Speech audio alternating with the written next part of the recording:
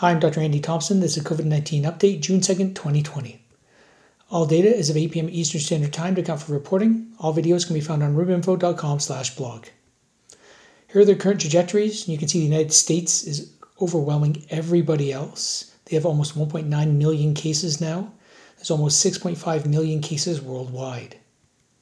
Here are the reported cases per million population. You look at some of the trajectories. There's Italy, Spain, France, Germany, all doing fairly well. United Kingdom, still uptick. United States and Canada, again, still growing. Here are the percentage of deaths. Highest is in France at 15.29%. The lowest Germany at 4.71%. Here are the deaths over the last 5 days. The top number is the most recent day. The following numbers are the subsequent days. The number in brackets is the highest daily death total. And you can see really in most places deaths have fallen. In Italy, their maximum was 919. They're down to 55. Spain, you can see the numbers there. Same in Germany. France, significant drop. United Kingdom, a significant drop. United States, also a significant drop. Canada's max was 222. But if you look at the other days, we've dropped, but we're still grumbling along. So deaths are down in most, if not all, countries. Here are the deaths per million population. Some of the thing note here that Canada has definitely diverged from Germany. The new cases per day, and I think it's safe to say everybody's now roughly over the hump, although we're going to look at some interesting data. So here's Italy doing very well. Spain also doing very well. Germany, excellent. France also doing really well. United Kingdom have dropped, which is a nice sign. United States, they've dropped, but there's been a little bit of a flattening and curl up towards the end. We'll have to watch this. And Canada, we can see we've also dropped, which is good news for some people in Canada, but not for all. I'm going to show you why this number is a little bit misleading. Remember, COVID is a regional disease. Here are the daily deaths in Italy. In Spain, there was a correction in Spain. That's why you've got that large negative number. But they are dropping. Germany doing great. France, United Kingdom. United States has also dropped, but also curled a little bit at the end again there. So we'll have to keep an eye on that. And here's Canada. Again, we have dropped, but have also plateaued. Now the big graph there, bar there, number 79, is deaths that were missed. So they're accounted for now, but hopefully will continue to fall. Now, so here's the new cases per day in Canada, as I said. Now, we have fallen, but not in all regions. Okay, so if we peaked, some places, not all. And here are the deaths. Are we grumbling? Well, probably not, because we had a bunch of deaths that were unaccounted, and we've added them in. So we're probably falling. Here are the provincial cases of COVID-19. Canada now with over 90,000. Quebec, over 50,000. Ontario closing in at 30,000. And British Columbia and Alberta still both under 10,000 and doing very well. If we look at the new cases per day, here's Ontario, and this is an important graph to look at because Ontario's numbers are still sitting over 400 new cases per day. Now that said, its testing has expanded in Ontario, which might account for some of this. Here's Quebec, and look at the numbers in Quebec, they've certainly dropped. Here's British Columbia in green and Alberta in black, both doing fantastic with both 30 or less cases per day. Here's Saskatchewan and Manitoba, both doing great. Nova Scotia and Newfoundland. New Brunswick and Prince Edward Island, there was a little bit of a bump in New Brunswick, nothing too significant though. The territories, Northwest Territories, Nunavut and Yukon, have had no new cases since the last report. Put this in perspective, Ontario has about 300 to 400 new cases a day. Quebec is about 250 to 400. British Columbia and Alberta have about 10 to 30, and every other province has single-digit new cases per day at most, and many have no new cases. So it's really Ontario and Quebec driving the Canadian landscape. They've expanded testing in Ontario. I'm not sure if that's what's driven the cases up a little bit. We'll have to keep an eye on this. If we look at the cumulative deaths, there's Canada with over 7,000. British Columbia and Alberta are both quite low. Ontario with just over 2,000 deaths, and Quebec approaching about 5,000. So the big question in everybody's mind is, will we have a second wave? Now let's think of the virus, COVID, spreading like starting a fire. To start a fire, we need lots of small kindling, like the picture on the right. If we put lots of kindling, crowded together in a fire pit, confined space, all together in close contact, the chances are we're going to get that fire started. If the kindling stays apart, or if it's windy, or there's not enough of the kindling, then the fire isn't likely to start. You think of humans as COVID kindling. If humans occupy crowded, confined spaces or are in close contact, the chances of lighting the fire of COVID-19 is going to be much higher. If we keep humans apart, not in crowds and out of confined spaces, then theoretically we should be able to reduce the spread.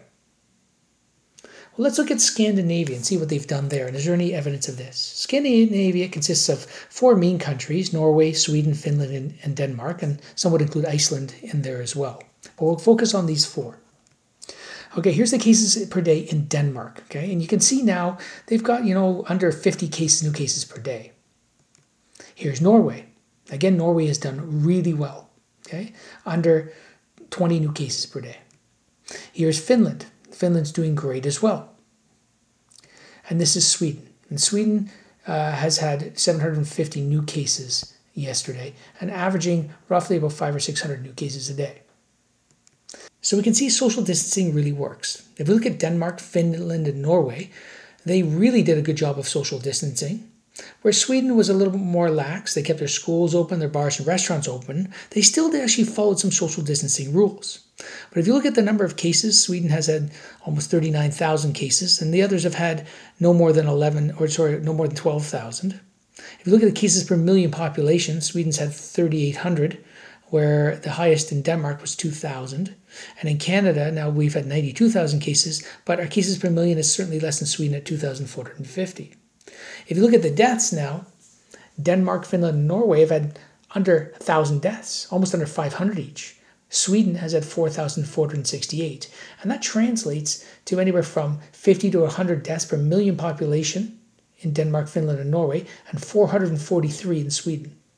Putting that perspective in Canada, we've had 196 deaths per million population, or in 7,395 deaths. So we can see distancing really works.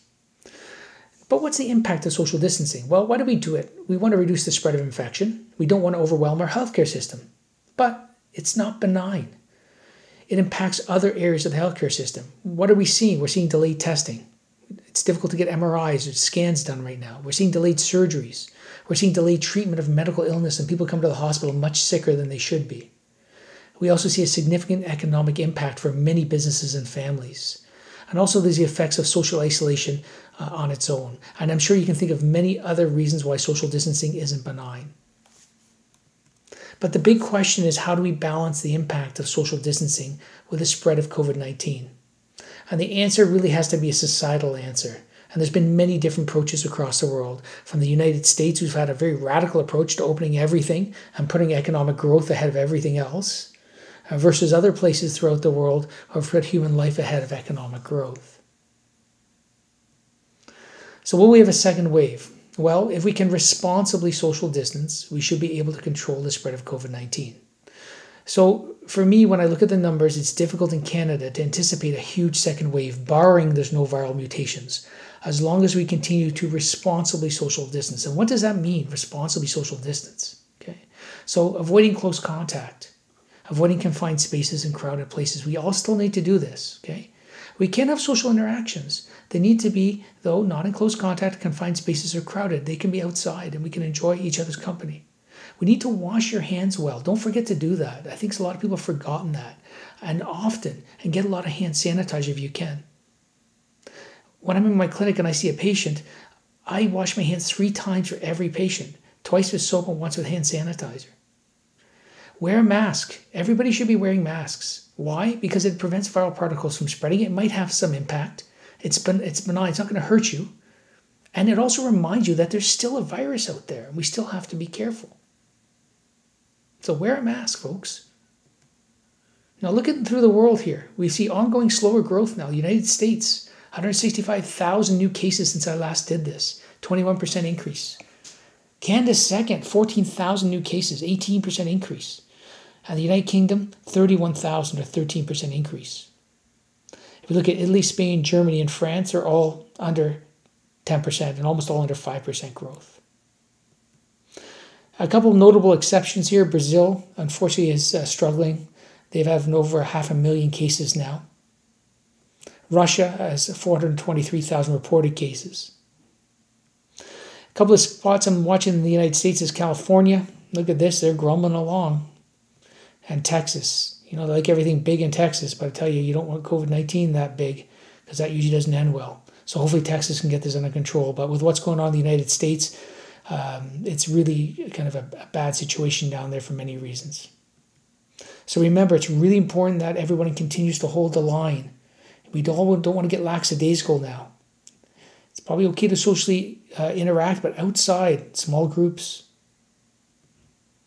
Again, you can get a piece of history from Collins Colliers in London, Ontario. They're selling hoodies and t-shirts online to support small businesses and frontline workers, and they've been giving out a portion of the profits to local businesses. Go to collinscolliers.com under Canada Strong. Get yours today. They're awesome. Get your mask, folks. Everybody needs a mask. I don't care if you make one out of cotton, you put a scarf around your head, get something that's going to prevent droplets from spreading. These masks you can get from physiotherapyroom.com. Go talk to Bill. Remember, do your part, flatten the curve.